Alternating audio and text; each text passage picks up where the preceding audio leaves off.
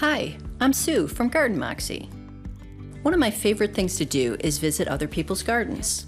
It's a great opportunity to see how gardeners group plants together and how they decorate their space. And one of my favorite gardens to visit is Chanticleer. It's located 30 miles outside of Philadelphia, Pennsylvania, in the United States. It's filled with handcrafted garden furniture, unique color palettes, and interesting plant combinations. It was during my first visit to Chanticleer where I first saw how they use ceramic pots filled with water to create these unique floating floral displays, like the one you see in this photo. In this video, I'm sharing with you how I create a Chanticleer-inspired floating floral display for my patio. I use black pond dye in the water. This is something I first saw when I visited the water lily ponds at Longwood Gardens. My display also uses a large pond insert that I fit into a large ceramic pot. You can create these floral displays using any size pot, and if you don't have a waterproof insert, you can plug up the hole in the bottom of the pot using any kind of sealant or caulk. All you need is a container that can hold water.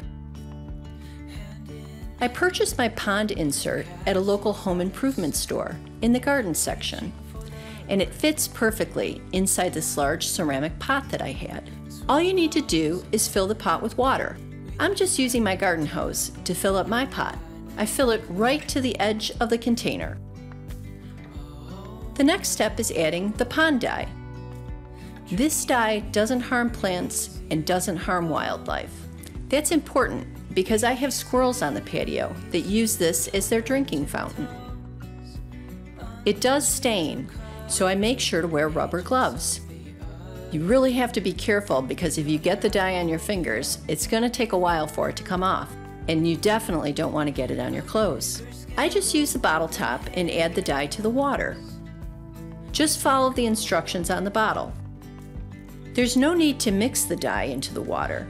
It spreads automatically, as you can see in this picture here. Using a pond dye isn't required, but it does prevent algae from growing in the container, and it also creates a really reflective surface for your floral display. I prefer to use the dye because I like the way it looks. It kind of creates a great blank canvas for your display. Like most creative things, there's no hard and fast rules here. You can use any leaves and flowers that are available to you. The one thing I will share is that the lighter weight the foliage, the easier it is for it to float on the water. Sometimes really heavy leaves will have a tendency to sink in. One of my favorite things to use are hosta leaves because they actually look pretty good for a few days after they've been cut. Here I'm just working my way around the container to create my first design. I overlay the edge of the pot to help keep the hosta leaves in place so they don't float out of position.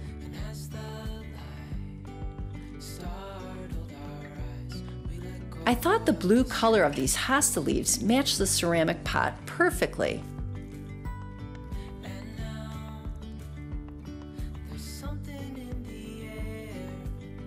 I set a bright white Casablanca lily right in the center.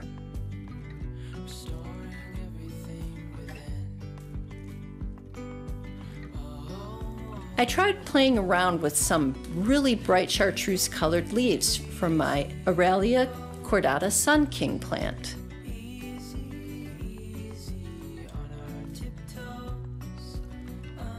The leaves are such a great happy color, and it happens to be a wonderful deer-resistant plant that's great for a woodland border.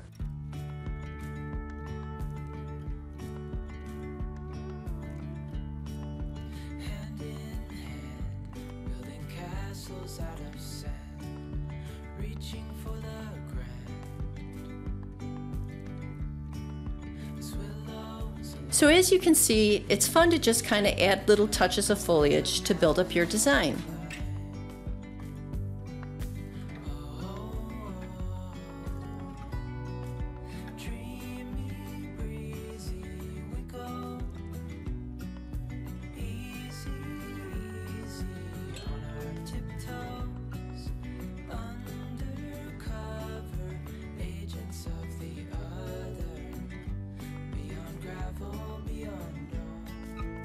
One of my favorite flowers in these floating displays are the blooms from my Rose of Sharon trees.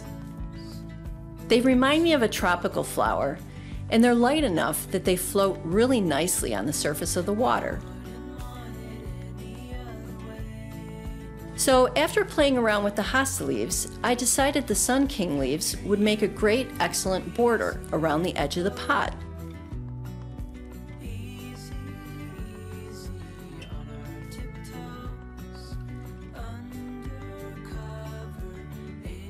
I line the leaves along the edge of the container and overlap them to create a circle.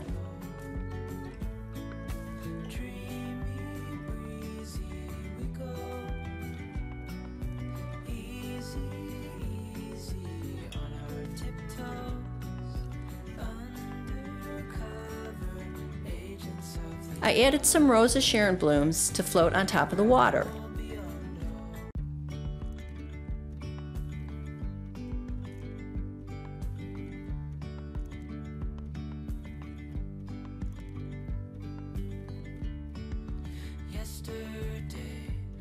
I found some perennial sweet peas and little individual blooms from some phlox plants that I added for little color touches.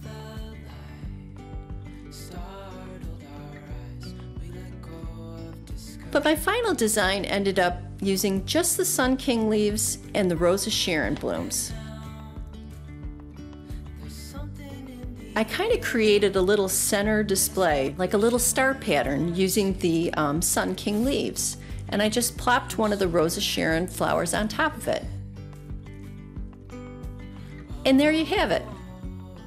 Creating a floral floating display is a fun way to display the flowers from your garden, just like they do in Chanticleer.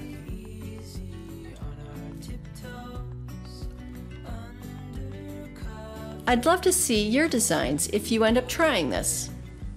That's all for this week. Thanks for watching.